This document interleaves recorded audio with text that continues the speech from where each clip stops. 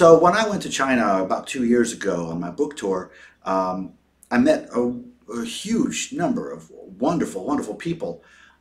And the proliferation of anti-Falun Gong message that I got from these people was constant.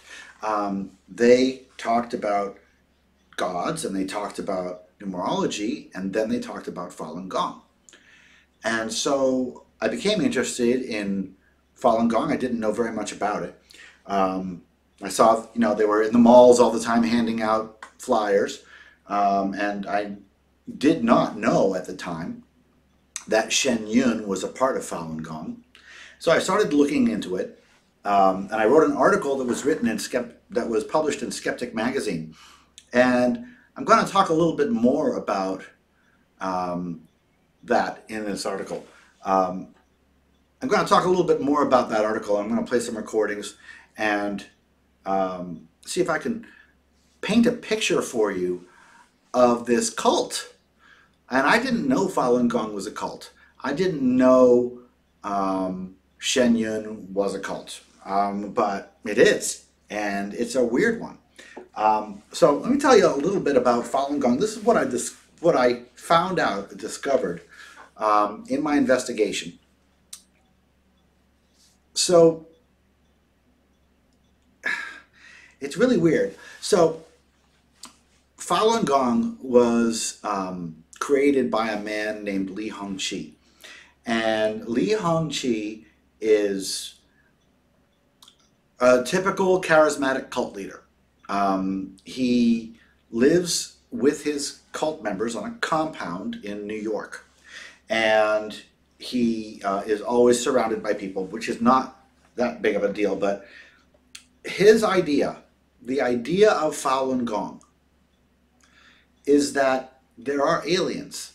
Yes, there are aliens coming to destroy the world. They're going to use interracial marriage as a weakness for humanity. The more interracially we're married, the weaker we are. And they're going to take over the world. And the only way to fight these bad aliens is with Falun Gong and Li Hongqi, who has so generously volunteered with his master superpowers to defend the earth from the aliens. I'm not making this up. These are the people who are doing stretching in the park. It's about aliens, and it's about special powers. And Li Hongqi has this cult, this Falun Gong, and if you listen to all of his tapes, buy all of his tapes, listen to all of his tapes, and obey all of his rules, you will scale up the ladder. It sounds a little Scientology, but it, probably with a good reason. You'll scale up the ladder, and when you get to the pinnacle,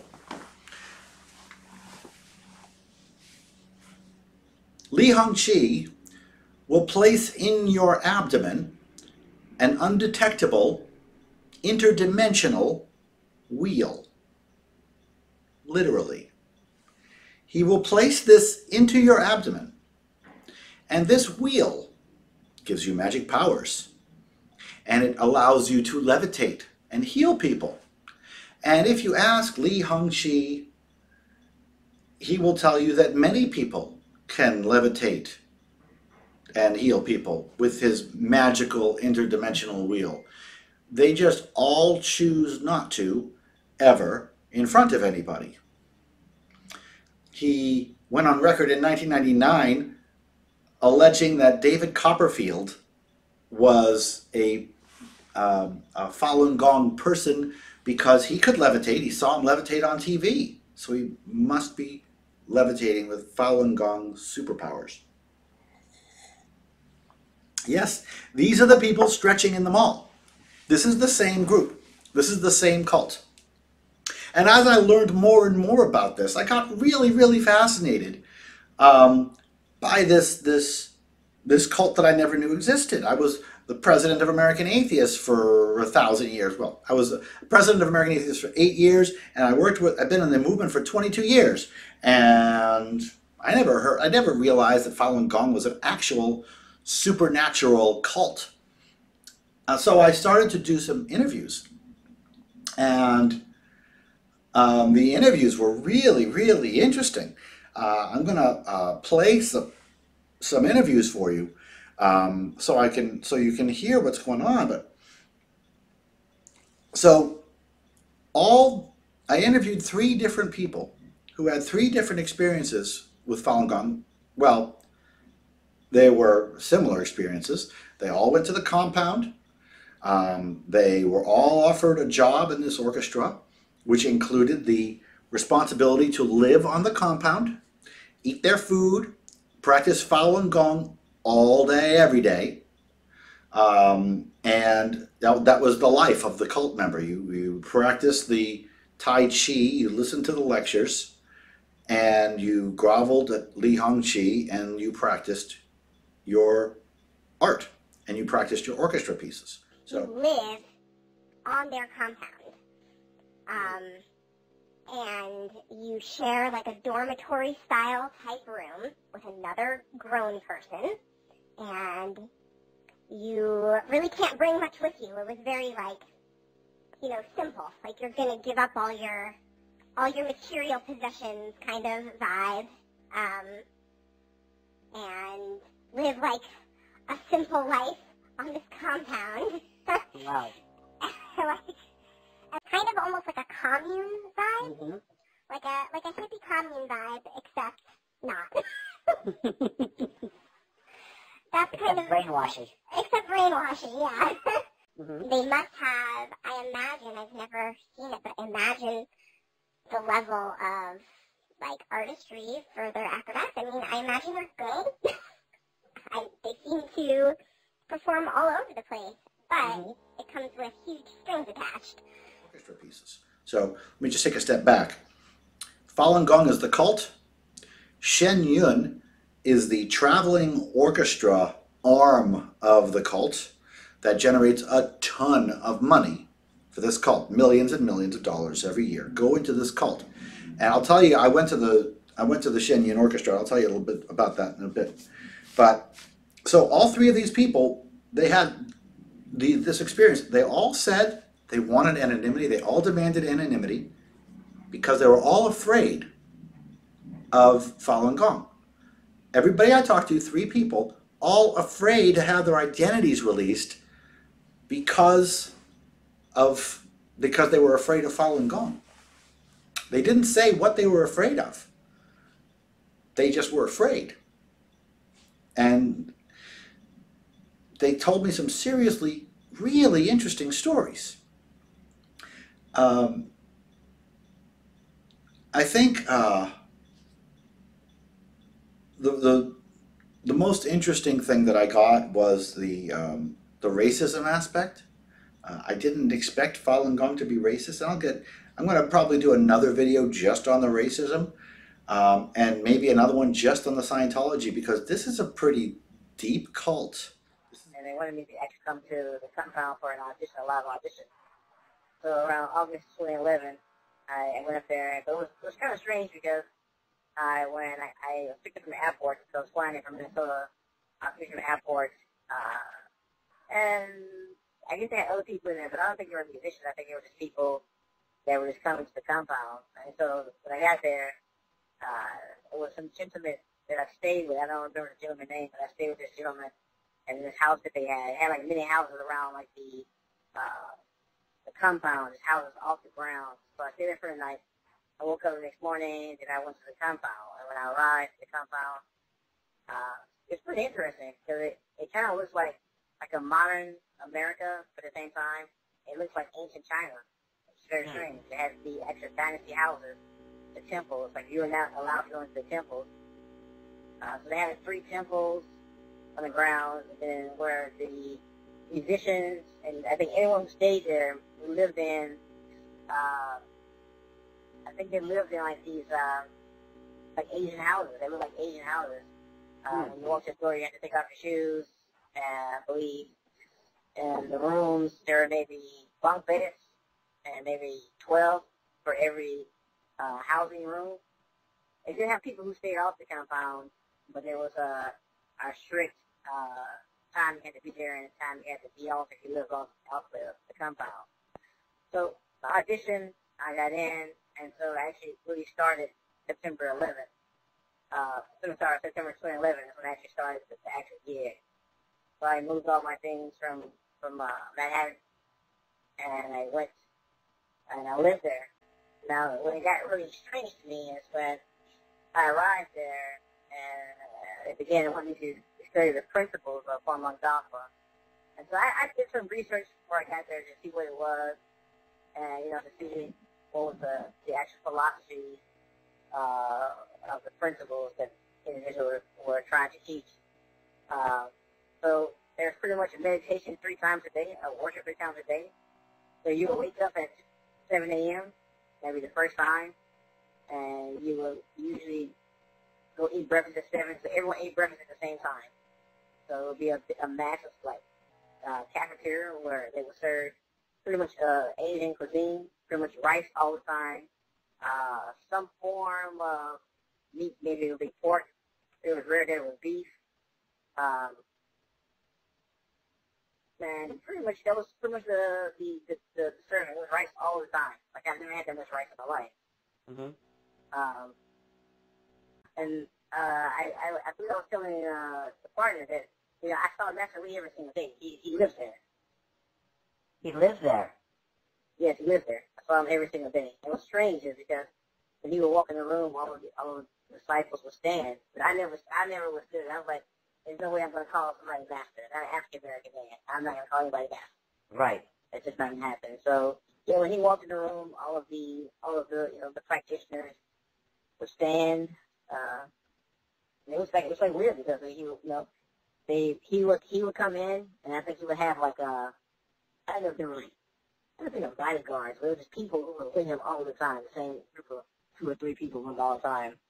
And people were I don't know, it's like strange. And if you think about any movie when the master walks in, the benevolent spirits, how people would act to him, that's what it looks like. It was something I've never experienced before. And it felt cultish, you think about all the cults that you have in America, from the David Koresh, individuals out in California with the Indonesian people, I can't think of the cults, but it just felt like Davidians. And then I think for me the reason why I walked away because it got into some interesting conversations about me teaching music, and Master Lee felt that any music that was made after 1800 was impure. It was music that should be banned and abolished. So pretty much all the music I was able to teach was music roughly up to maybe the death of Mozart. Anything past Mozart was unspeakable music.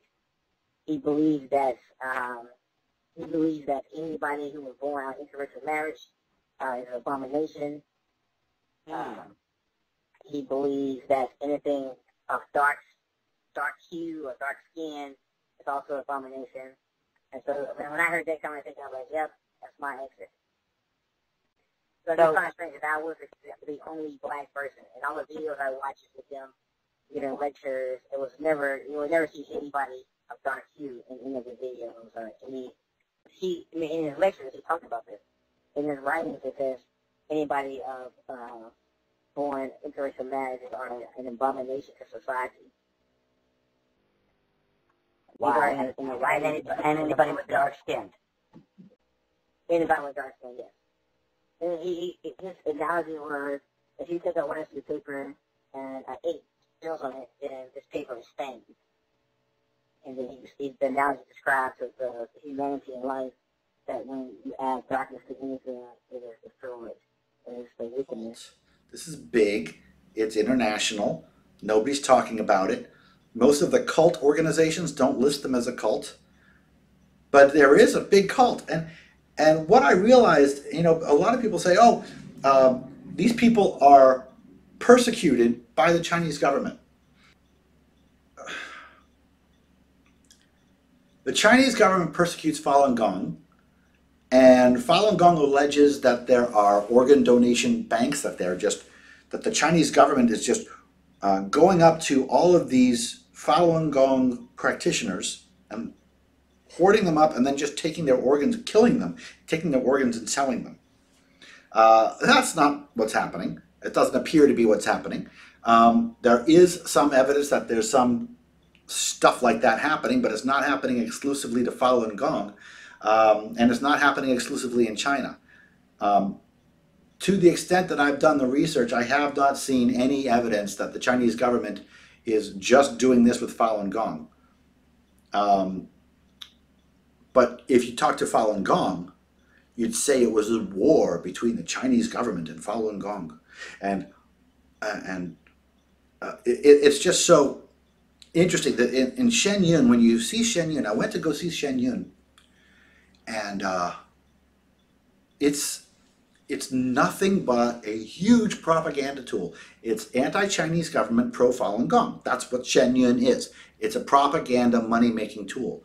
You spend $200+ for the cheap seats, and you go see dance moves, beautiful dance moves, good music, nothing spectacular, but nice. But in between the dance moves, there's a story.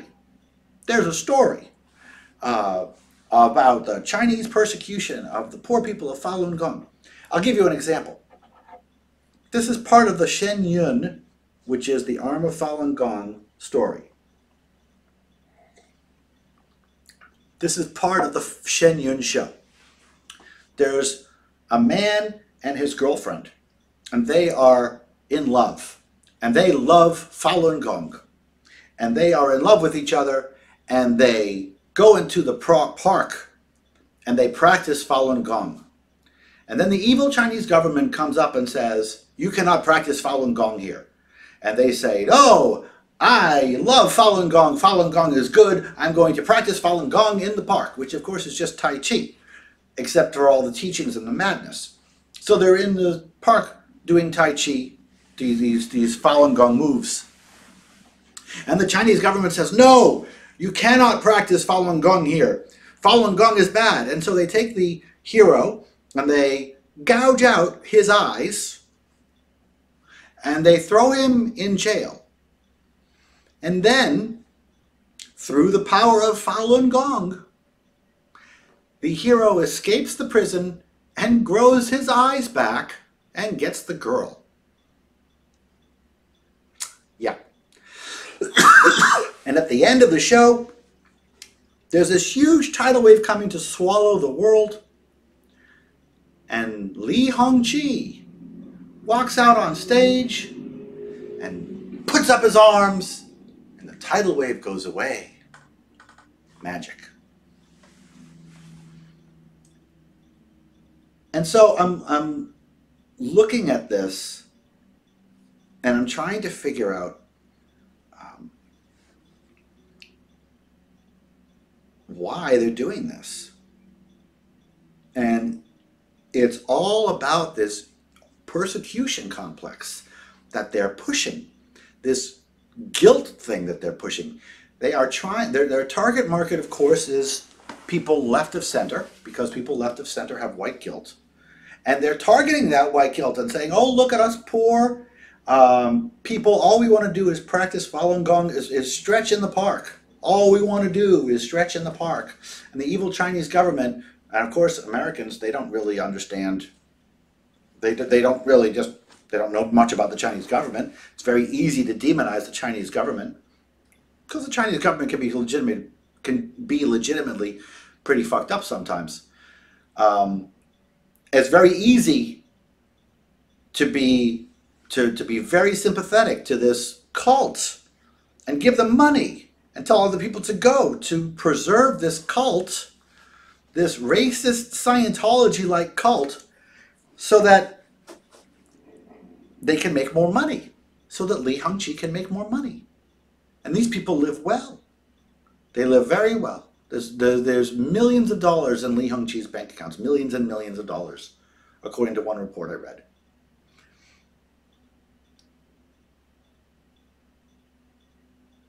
This is a money-making, really awful cult. And here's another thing. When I was in China, guess what I saw? I saw people stretching in the park. People in China do Tai Chi and stretching and all those exercises in public all the time.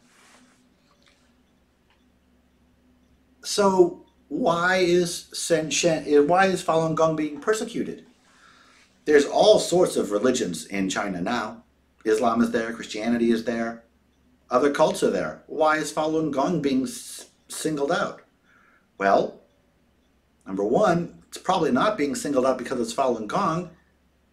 It's probably being singled out because they take action against the Chinese government, like stage large protests. And protests against them, against the Chinese government, oh, I don't know, as if that's okay in China, because it's not. It's communist. It's dictatorial. You don't get to do that in China. If you don't do that in China, you can stretch in the park all you want. If you do that in China, they'll fuck with you. So don't do that. And if you do that, don't pretend you're persecuted when you're actually poking the bear on a regular basis. And second,